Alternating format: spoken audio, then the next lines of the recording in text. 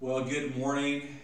We are about to start our worship service. We invite you to prepare your heart, and we just want to welcome you and thank you for being with us today. This is Grace Bible Church, San Ynez Valley, and we are so thrilled to be able to gather together via digital media to bring the Word of God to your home, to bring worship to your home.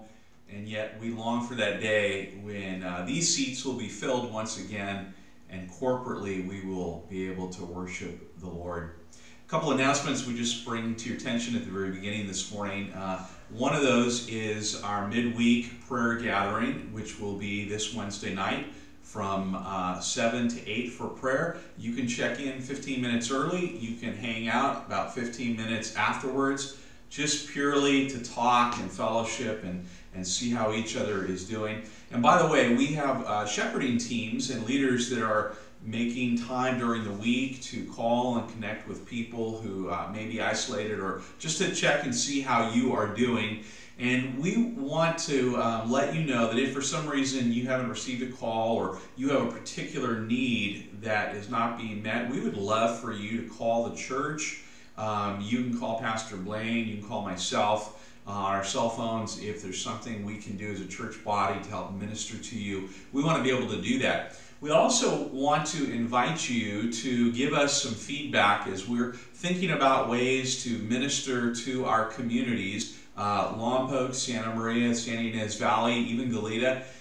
If there's ways that you can think of that we as a church body might be able to come together and minister to the people in our communities, we would love to do that. We are working on a prayer box right now that we'll have available at the church, so people who are just concerned about things that are going on in the world, particularly with COVID-19, can stop and drop off a prayer request, and possibly we'd be able to contact them. So we want you to know there are ways for us to minister to our people in the community. Even if we can't be in close proximity to them, there are needs that are still out there, and ways that we can meet those needs. Well, I want to invite you to turn with me to God's Word. We're in Psalm 119 this morning. We're going to pick up and continue where we left off earlier. This morning we are going to read verses 49 to 56. The psalmist David writes, "Remember the word to your servant, in which you have made me hope. This is my comfort in my affliction, that your word has revived me. The arrogant utterly deride me, yet I do not turn aside from your law. I have remembered your ordinances from of old, O Lord, and comfort myself. Burning indignation has seized me because of the wicked who forsake your law. But your statutes are my songs in the house of my pilgrimage. O Lord, I remember your name in the night and keep your law. This has become mine, that I observe your precepts." Would you join me in a moment of prayer? Father God, as we look to your word this morning, and as we gather together corporately as the body of Christ, though we are disparate from one another, yet, Lord, we are one in purpose. We are one in the Spirit. Lord, our longing is to hear from you. And so, Father, we come with our praise. We come with our worship. We come with our adoration of the one who loves us more than we will ever know, the one who sent his Son to Calvary, the Son who willingly carried out the Father's will to go to the cross, to take upon himself all of the afflictions that would rightfully belong to us, and save us for himself and save us for his kingdom. Lord, to you we give the praise. To you we give our thanks. And Lord, we are thankful as well for the Word of God. As the psalmist has reiterated again and again, even in these few verses, your commandments, your testimonies, your statutes, your Word, Father, may all of these resonate in our hearts. May we long to know your Word and to hear from you through the Word of God, that we might know how to live pleasing to you. Father, be with us now as we come before you with our singing, as we bring to you our worship. And Father, as we hear the word of God faithfully and clearly proclaimed from this pulpit today, Lord, we pray these things in Jesus' name. Amen.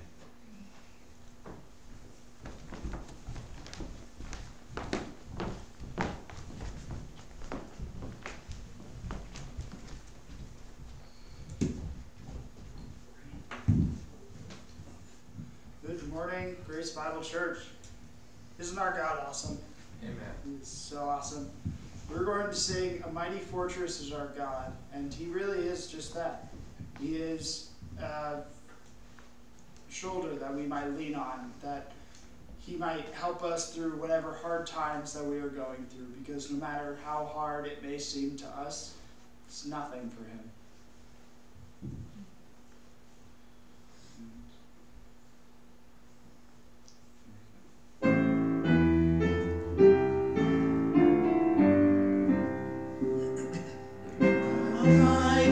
Fortress is our God, a bulwark never failing. Our helper, He amid the flood of mortals is prevailing. Still our ancient foe doth seek to work us woe. His craft and power great, and armed with cruel hate. On earth is not His equal. Did we in our own strength fight, striving would be losing. We're not the bright man on our side, the man of God's own choosing. Lost as food that may be, Christ Jesus is King. Lord, seven wonders great, from age to age the same, and we must win the battle. That's what above all earthly powers, next to them abideth, the Spirit and the gifts of ours, renewed with the Spirit. Let goods and kindred go, this mortal life also, the body they may kill, God's true love abideth still, His kingdom is forever.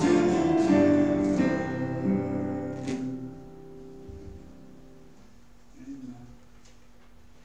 Sorry, I lost my place in the words. I had to focus on the guitar. Our next song will be 10,000 Reasons.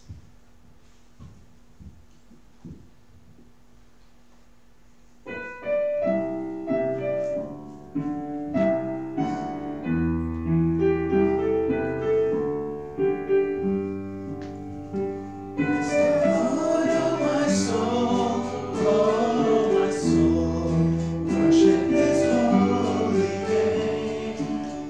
Sing like never before. Oh my soul.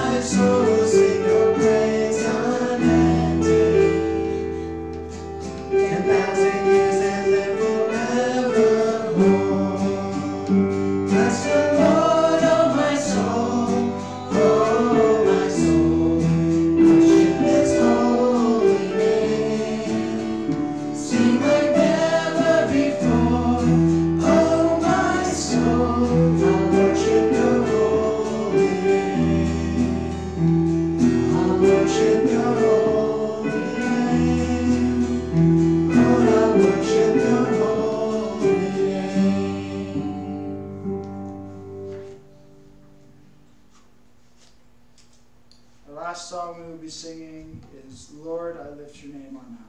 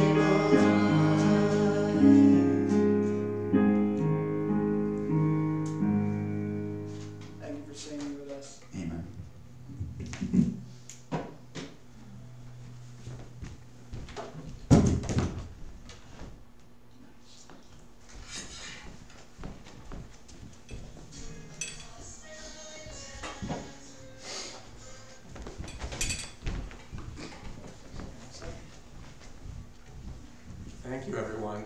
David, Thomas, and Brian. Good morning, Grace Bible Church, and all those of you who are joining, who are not part of our church family, but are friends in some way of people within our church family. Good morning. What a beautiful day we have.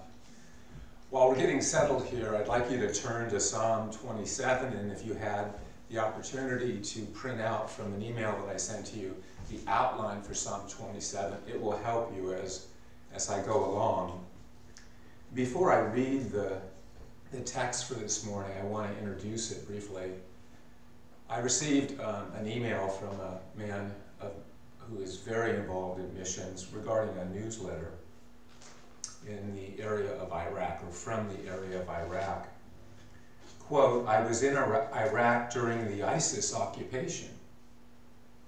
While visiting families that had lost everything and were living in tents, I witnessed incredible joy. I asked one of the refugee camp leaders why they were so joyful. He said, before ISIS, we were Christians.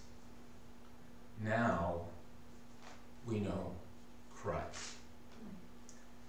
Well, I mean, does that include everybody in the group as the leader is talking about, or were there some who knew Christ already, but they just weren't experiencing their first love? While in Iraq, before all of the crises developed, they were hanging on to the security of their families, their neighbors, their homes, and whatever else provided them with some stability.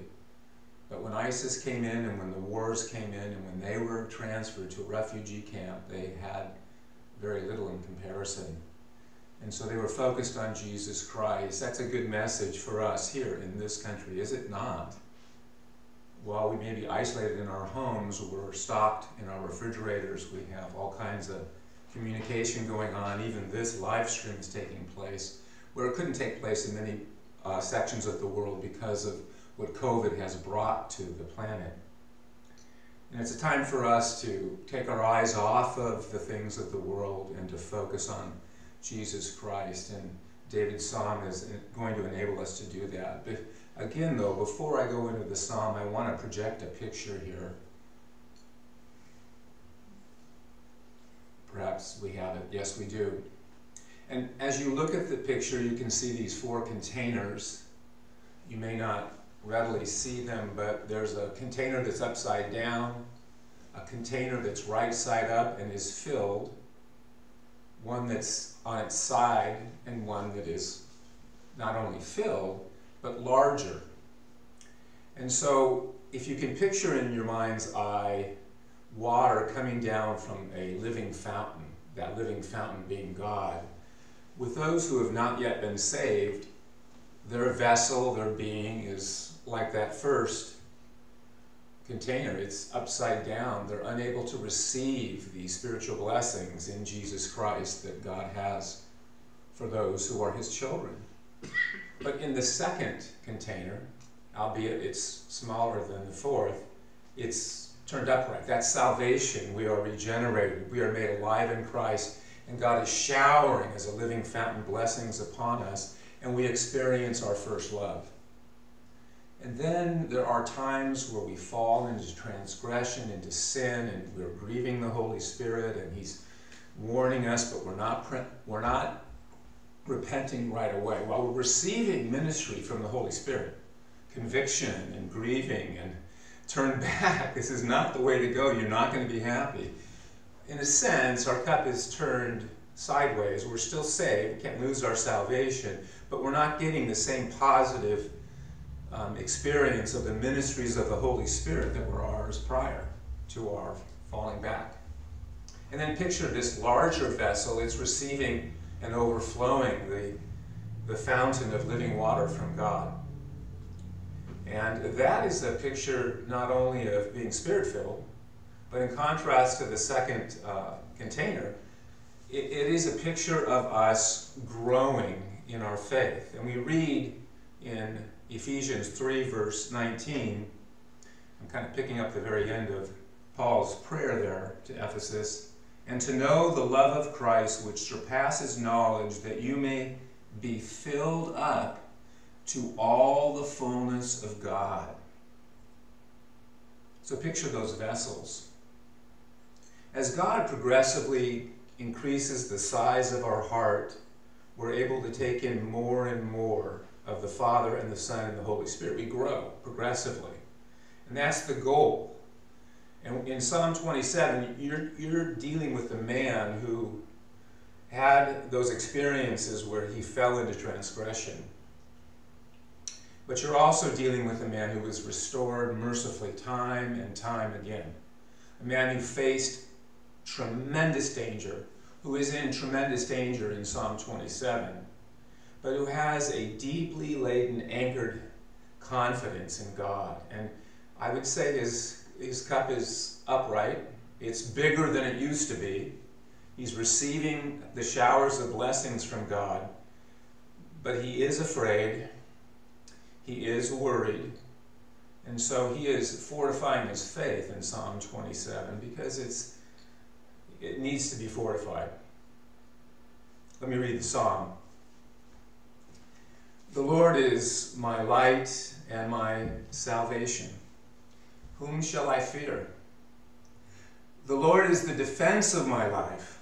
Whom shall I dread? When evildoers came upon me to devour my flesh, my adversaries and my enemies, they stumbled and fell. Though a host encamp against me, my heart will not fear.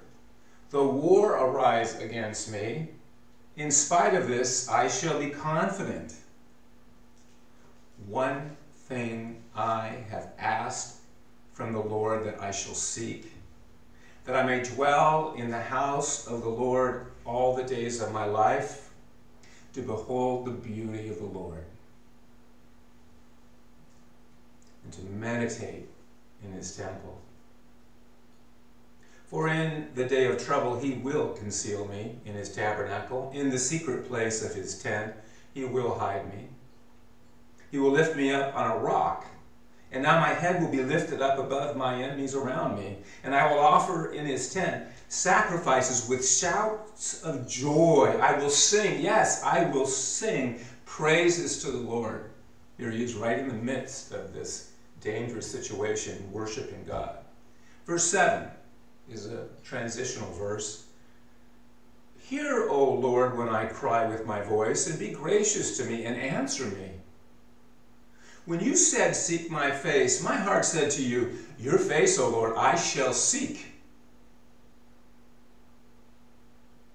Do not hide your face from me. Do not turn your servant away in anger. You have been my help. Do not abandon me, nor forsake me. O God of my salvation, verse 10, for my father and my mother have forsaken me, but the Lord will take me up. Teach me your way, O Lord, and lead me in a level path because of my foes. 12 is a transitional verse. Do not deliver me over to the desire of my enemies, for false witnesses have risen against me. Actually, it's 13 that is the transition. I would have despaired unless I had believed that I would see the goodness of the Lord in the land of the living. Wait for the Lord. Be strong. Let your heart take courage. Yes, wait for the Lord. Now, David is giving to us, as I interpret the passage, 3 ways to fortify our faith. The first one, found in verses 1 through 6, is talk to yourself, or to you, about him. Remind yourself about him. The second one is, having done so, now talk to him about you, about your situation. And then thirdly, in the last 2 verses, wait on him to fortify you. Having reminded yourself of his beauty, having then gone to prayer, you wait for God to answer prayer. Well, let's look at this first point. Talk to you about him, verses 1 through 6. Now, many of us went through a year and a half ago or so, maybe it was last year, Paul Tripp's book on suffering. And he, along with others, good teachers on the internet, have said together, no one talks to you more than you. As we go through the day, our thoughts are communicating to ourselves all the time. Would that they were garnered by the Word and by the Holy Spirit, but we talk, either negative or positive things. In verses 1 through 6, essentially, for the major part, David is reminding himself, he is talking to himself about his God, how wonderful and powerful and available God's resources are. He's actually fortifying his faith by preaching to himself of God's power and goodness in his life in the past. And then he reminds himself of specific events in the past. That's verses 1 through 6. So the application we want to make here in verses 1 through 6, including the last 2 verses, 13 and 14, is we need to talk to ourselves about him.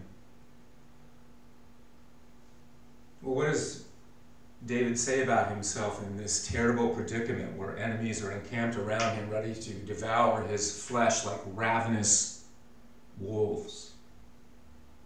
Well, verse 1, from the Lord is my light and my salvation. Whom shall I fear? The Lord is the defense of my life. Whom shall I dread? Now, the way that verse 1 is structured, light and salvation are linked together, and then secondarily to defense. So we're going to look at those 3 principles briefly about God. God is, in his essential being, light. God, in the essence of who he is a saving God. Whether that's saving David out of this difficulty or bringing salvation to the lost. And then God defends his children in every situation, even in situations where they end up having to die. Talk to yourself during the day that God is your light and your salvation. Spurgeon said, with respect to these three aspects of God, David, in his extreme difficulty, was held by a threefold cord which cannot be broken by any person. When it says that God is David's light and salvation, can you say that? If you know the Lord, you can say that. Light and salvation go hand in hand. They can't be separated. That salvation, the light of God's holiness, His holy loving mercy, penetrates your hearts and removes the veils that blind you from seeing the beauty of the Lord. God's own being indwelling within you now, causing your hearts to know and to feel His saving, tender, merciful, personal affection and kindness for you at salvation. So talk to yourself about the wonder of salvation, the opening of your eyes, the removal of the veil that otherwise prevented you from seeing how beautiful God is in His salvation. But also talk to yourself about God as your defense. When things aren't going well, perhaps you're feeling lonely during this isolationalism. Perhaps you're feeling prevented from ministering the way you otherwise were ministering to the lost. Or you're missing the fellowship that we have, albeit we have that on the internet, but it's not the same, I've heard from many, as being together, right? There's nothing like being together as a loving church family as we support each other. But God is your defense. He personally, in His being, defends you. He is an all-powerful keeper.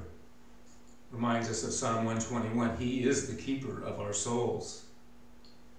Even in the greatest turmoil we could ever experience now or in the future to come. Psalm 121, verse 7, He protects you from all evil. He will keep your soul. Well, if you've noticed in this passage in verse 1, he asks two questions, David does. Who should I fear? Or who should I dread? The answer is, obviously, the questions give their own answer by who God is. No one. Given that God is my light and my salvation and my personal defense, I will fear no one or no circumstance. That's the benefit of talking to yourself, fortifying your faith with the blessings of Scripture. In verse 2 we read, when evildoers came upon me. So David is still talking to himself, but he's reminding himself that God is his light, God is his salvation, God is his defense. That's what he's doing. When evildoers came upon me to devour my flesh, my adversaries and my enemies, they stumbled and fell. He remembers that from the past. And he's entrusting God to do it in the present. Verse 3. Though a host encamp against me, my heart will not fear. Though war arise against me, in spite of this I shall be confident. That's Psalm 27, verse 3. I don't know what it's like to be a soldier. I don't know what it's like to be surrounded by enemies that are ravenous. David knew that many, many times in his life. I've read of soldiers in the encampments, whether that's World War II or World War I or Civil War. There can be amongst the soldiers a fluttering in the heart of fear because you're anticipating the imminent battle. And he's speaking, though war arise against me after the encampment, I'm confident. In spite of that, I'm confident. And where is this confidence found? In his ability, despite the difficulties to set the difficulties aside and to focus on God, to meditate on God, to talk to himself about who his God is, to fortify his soul with good soul preaching. Talk to yourself about God in difficult circumstances, and you'll find your faith fortified. In spite of this, I will be confident. Verse 4. One thing. Now, mind you, can you imagine? I don't know how many things would be on my mind if I were in David's situation right here. But he's got one thing on his mind. One priority. Kind of reminds me of Paul in Philippians 3. This one thing I do. I press on to know Christ. One thing I have asked from the Lord that, look at the emphasis here, that I shall seek, that I may dwell in the house of the Lord all the days of my life, to behold the beauty of the Lord. I think this is the key to David's own self-meditation on the being of God. Not only because it refers to his beauty, not only because he says it's his priority, but then he says, I'm going to seek it. I may be in a very adverse situation out in the fields. I may have my mighty men around me, but I'm not finding that their faith and I'm not finding my confidence in other people, no matter how strong they are in Jesus Christ. I'm glad they're here with me. I look to God, and I meditate on him. And specifically, I focus on his beauty. What will his beauty be? Well, if you look at a sunbeam through a rainbow, an arc, you've got all that stuff taking place, whatever it is. Refraction, deflection, reflection, I don't know, it's way beyond me. But I see in the rainbow all the colors of the rainbow. But I don't say, look at the colors. I say, look at the beautiful rainbow as a whole. And so beauty captures all of God's wonderful attributes, including the fact that he is light, salvation, and defense, but you can include gentleness. He is your comfort. He is your mercy. He is your enabling grace. He is faithful. The list goes on and on. That's the beauty of God. He's going to do what? He's going to meditate on God, and he's going to focus on how beautiful his God is. The word meditation is all over Scripture. I could get lost in that word alone, especially in the Old Testament. I'll give you just a couple of verses. Psalm 145, verse 5. On the glorious splendor of your majesty and on your wonderful works, I will meditate. I will turn over and over and over again in my mind, gleaning from your testimonies all of the nutrients for my soul to build it up, to fortify it in my present situation.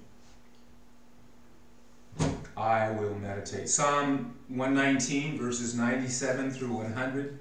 Some say David wrote this. Some say Ezra wrote this. I'm not really sure who wrote it, but anyway, it's wonderful. It's applicable to David right now. Oh, how I love your law. It is my meditation. How often? All the day. Verse 98, your commandments make me wiser than my enemies, for they are ever mine. I have more insight than all my teachers, for your testimonies are my meditation.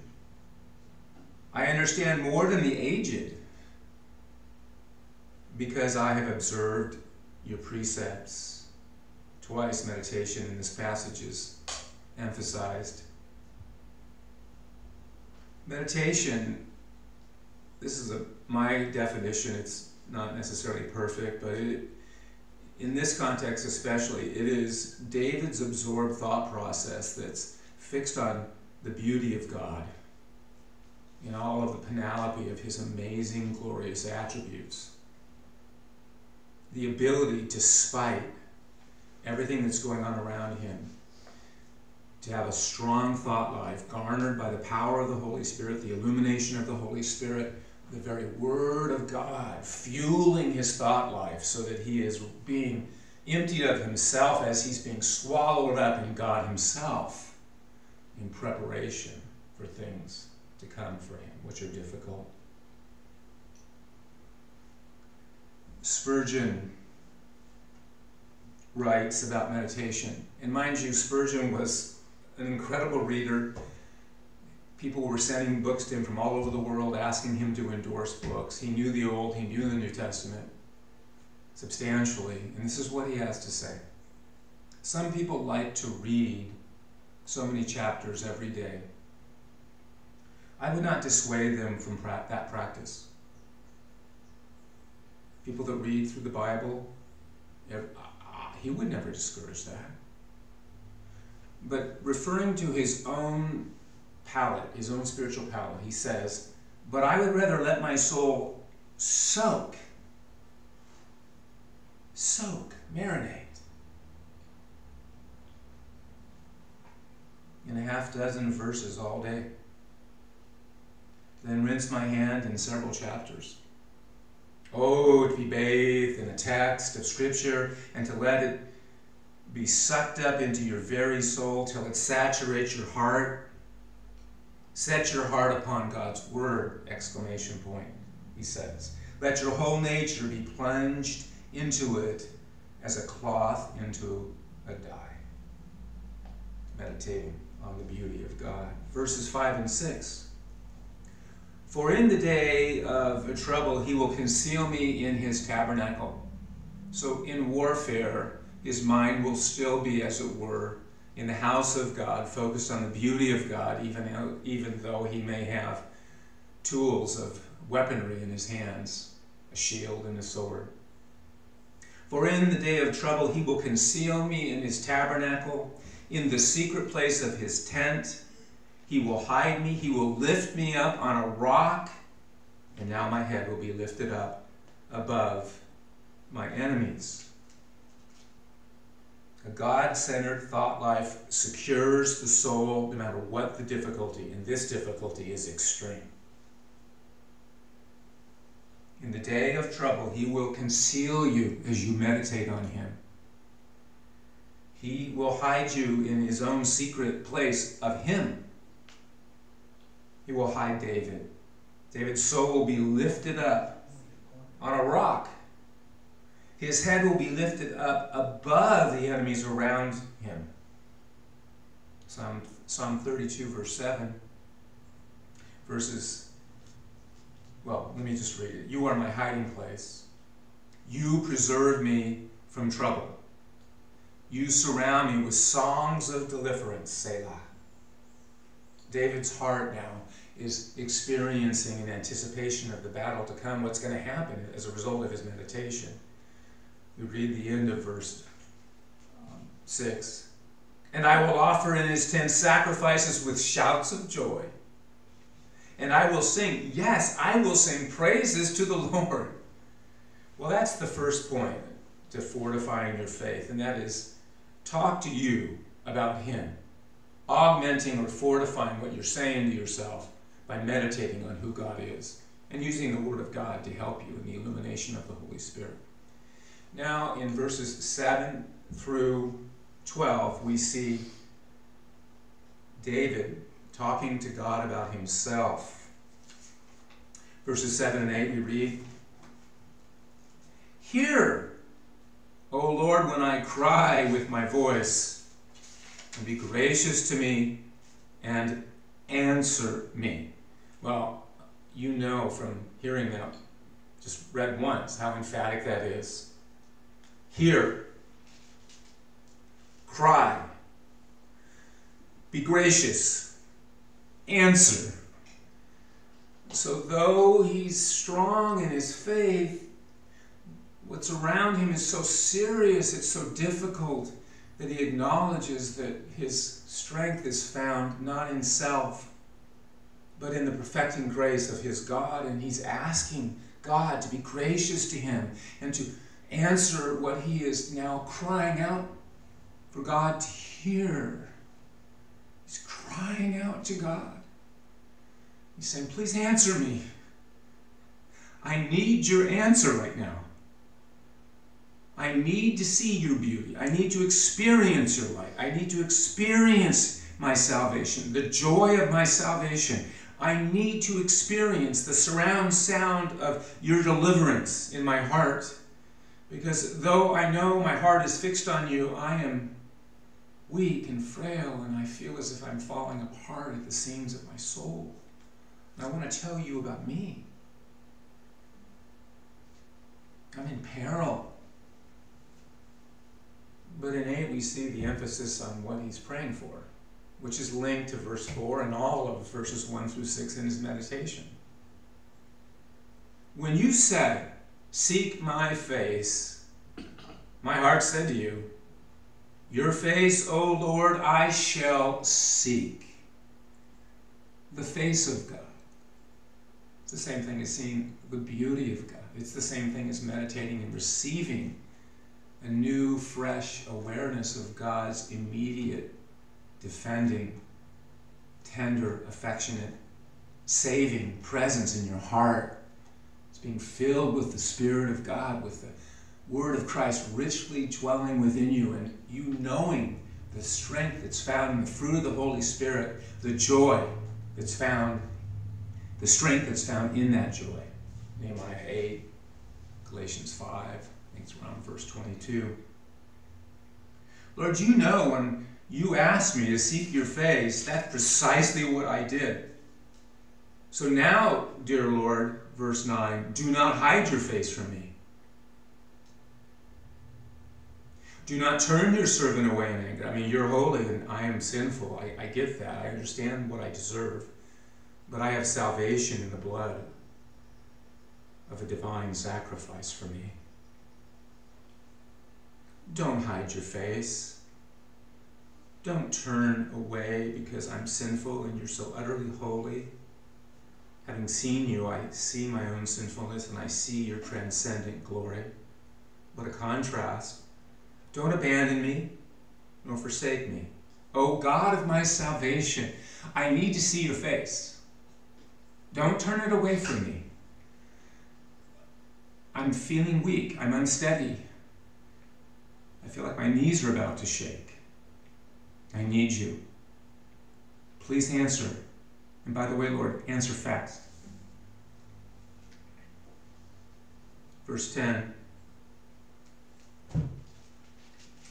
For my father and my mother have forsaken me, but the Lord will take me up.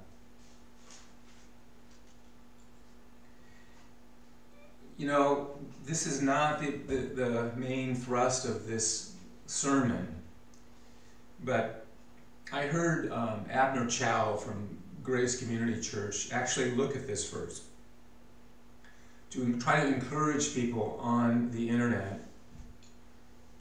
He's a professor at Master's College, a well-respected one at that. He said you could look at verse 10 right now in your isolationism. Some of you are just by yourself. Maybe you're by yourself with children and you're lonely and it's getting hard because it's been a long time. When will we reassemble? When will everything return to normal? I don't know. You don't know. But here David's talking about a very painful thing. Lord, I'm reminding you that my mother forsook me, my father forsook me, but I know that you're going to take me up in answer to my prayer. Kind of echoing what he said about God in verses 5 and 6. Verse 11, teach me your way, O Lord, and lead me in a level path. The implication is that David doesn't feel like he's standing firmly on solid soil, like he's slipping down, despite everything else preceding this in Psalm 27, with worry and concern over the strength and the number of those ravenous enemies that have encamped around him. Lead me on a level path because of my foes. Do not deliver me over to the desire of my enemies. Lord, you know they would tear me apart limb by limb. They are evildoers. They are wicked men. And by the way, as another aside, if you have people in your life who are dead set against you, constantly contradicting everything you say, thinking the worst of you, and it's actually because of Jesus in you, and maybe in addition to what you shared with them about the gospel of Jesus Christ, their animosity, their hatred towards you is better than their affection. Be encouraged about that. But David is talking about adversaries that are speaking falsely about him. That is so difficult. Why are they out of their mouths saying awful things to him in verse 12? Do not deliver me over to the desire of my adversaries, for false witnesses have risen against me. Here's the reason. And such as breathe out violence. It's called personal animosity towards you that will not probably go away until, in response to your prevailing prayers, they come to know Jesus Christ. And I've known that to take 20 to 25 years with immediate family members. You can share that experience, I know. If you know the Lord and are sharing your faith and praying for the lost, you know what it's like to lose their affection and to gain their animosity. Well, their animosity is better than their affection. Remember that. Well, we've looked at the first 2 points. The first one in verses 1 through 6 is David is talking to himself, preaching to himself. The one who talks to David more than anybody else is David. But he's fortifying his soul by telling himself about God's attributes. He's meditating on God's attributes. He's got focus. This is one thing I do. I focus on the face of God. Now I've asked God, Lord, you know, I want to know your face. I want to experience in a fresh way your face, because when you invited me to seek your face, I responded, your face, I shall seek! Exclamation point. So the first way to fortify your faith is tell yourself about God. The second way is now, with prayers that have been fueled by a meditating thought life, set on fire, then pray accordingly. Verses 6 through 12. Lord, I want to tell you about me. But the bottom line here is, I'm not so much focused on my difficulty, and he is. But it's not primary in his prayer. What's primary in his prayer?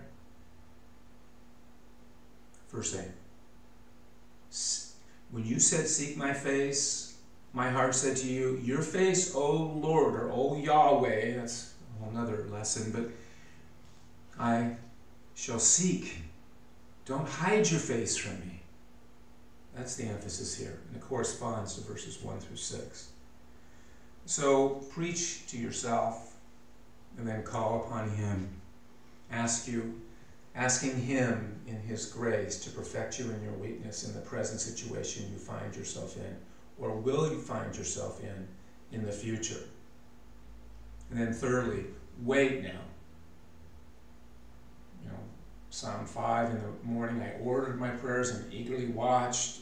Spurgeon said, well, if you have done that in faith and you have shot those prayers up to the Lord in faith, it's like arrows going straight up into the sky. You better keep looking for answers to those prayers, because the arrow may strike you right between the skull.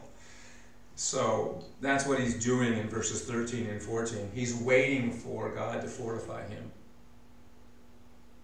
Verse 13 gives us a real echocardiogram spiritually of what David is thinking. I would have despaired unless I had believed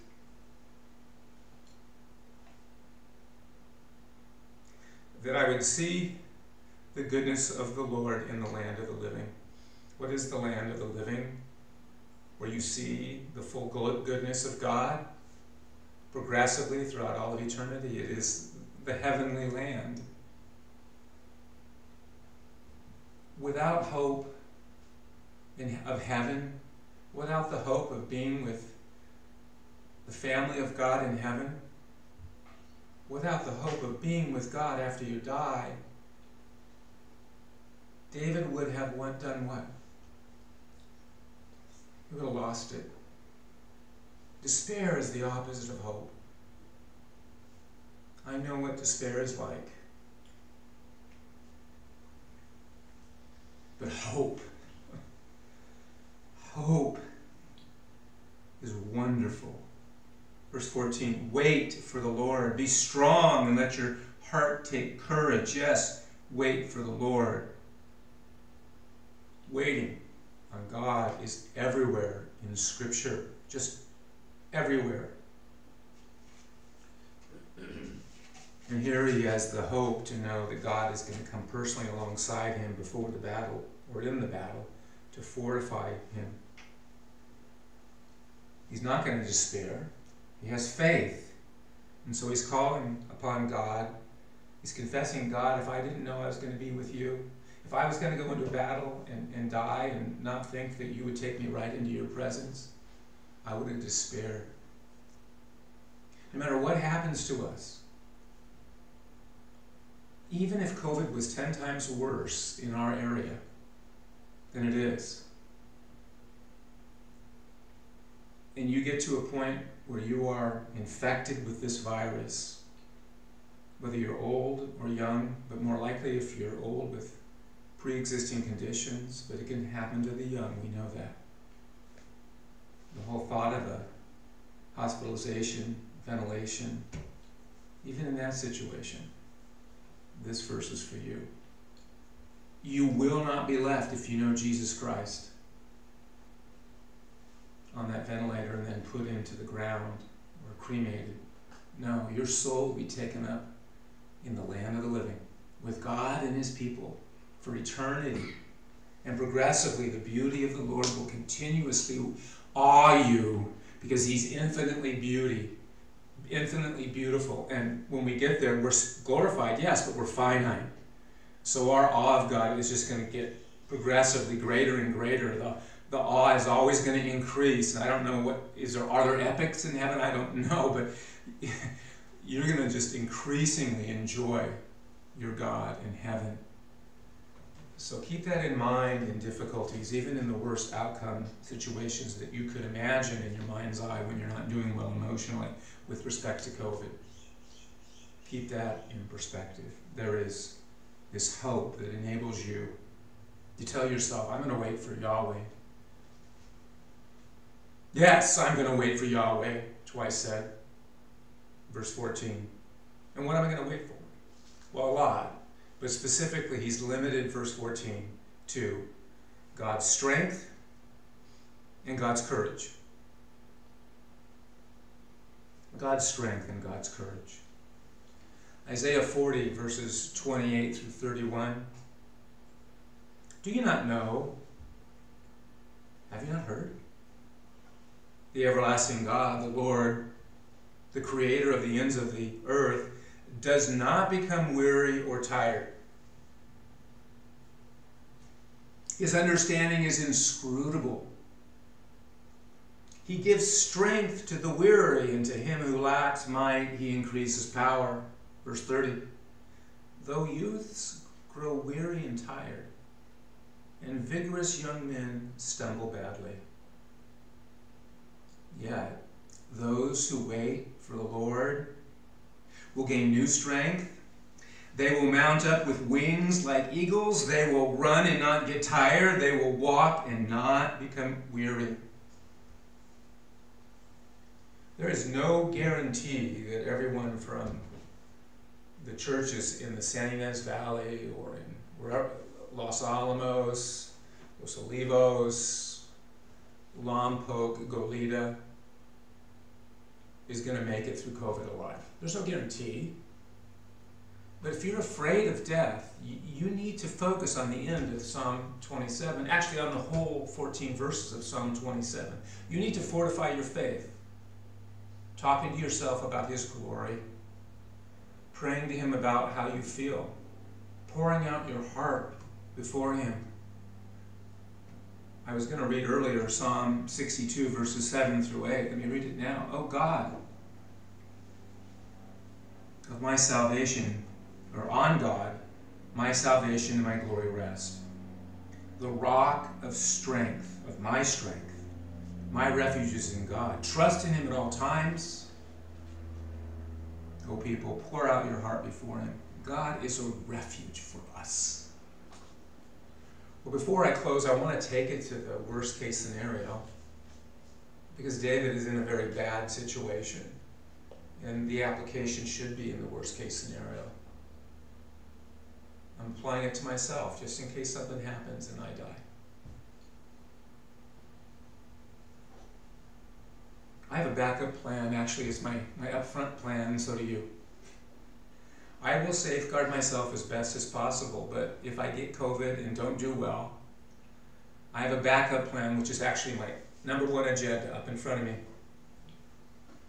If my safeguards don't work, I have a steadfast hope that I wait for from God, through the Spirit, through the Word of God, and that is, it is better to be with the Lord than to be here.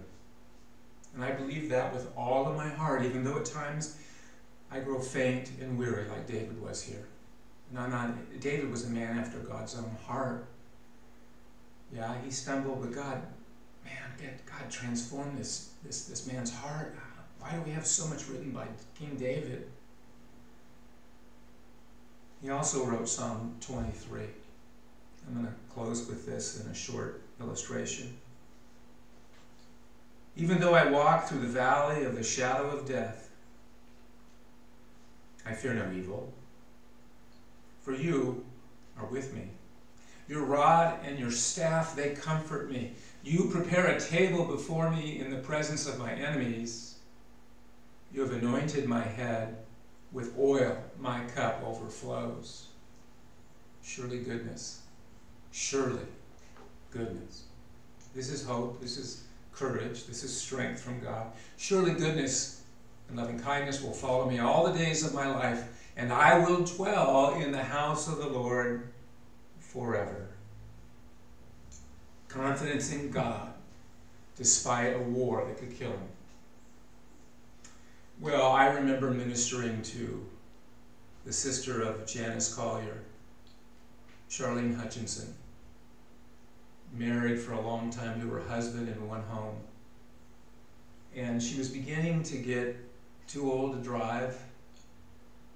And so I had to begin to minister and actually take steps to have her license removed from her. I went through her children, particularly her oldest son, who helped me. And she gave up the car, and she found joy afterwards. And then it got to a place where she had to give up her home. And Charlene went into the Friendship House, and she was in one of those independent apartment areas, and then she was shifted because she was getting closer to death into one of the main assisted facilities there at the Friendship House over here in San Ignacio Solvang. And I'd go and see her, and she would always encourage me in Christ. She always had the Bible going, or reading the Bible, or something on TV that had something to do with the Lord. And this was, I think, I could be wrong on this, New Year's Eve. I may be wrong. Janice, you can correct me. But I thought it was New Year's Eve, and she was going to die the next day. I went to see her. She had lost her license. She had lost her husband prior to that. She had lost her license. She had lost the home in which they raised their own kids. She had lost her independence, and now she's dying. And she's filled with radiant joy, singing the praises of excitement about the fact that she's about to see Jesus, and it was an amazing experience for me. Here's personal revival right in front of me. And the next day she died, and I heard that Janice experienced the same thing after she visited her sister later than I. Charlene was an illustration of Psalm 27 for me. I dedicate Psalm 27 to my beloved sister who I'm going to see in heaven, Charlene Hutchinson.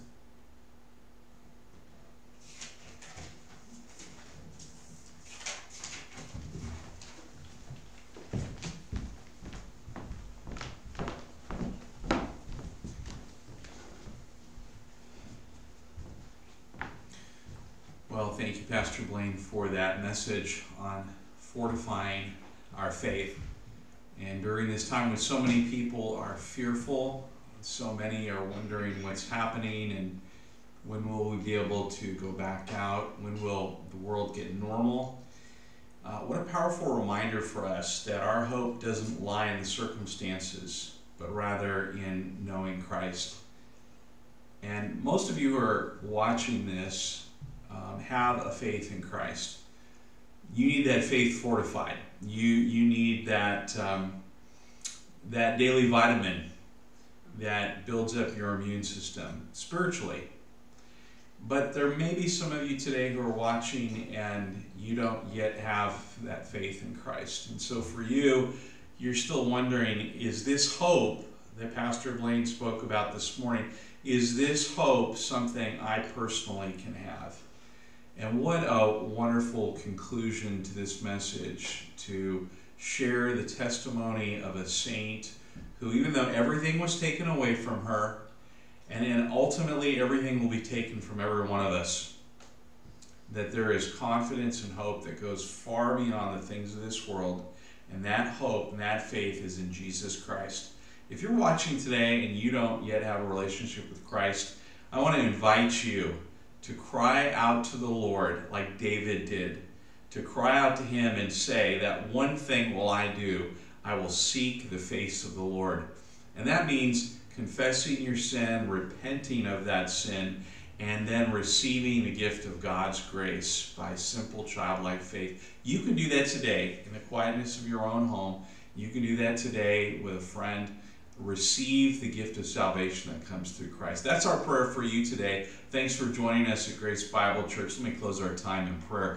Father, we thank you for this morning. Thank you for this powerful message on fortifying our faith. And it is only because we serve and love a sovereign, gracious God that we have a faith that is confident, not because of what we believe, but because of the one in whom we believe.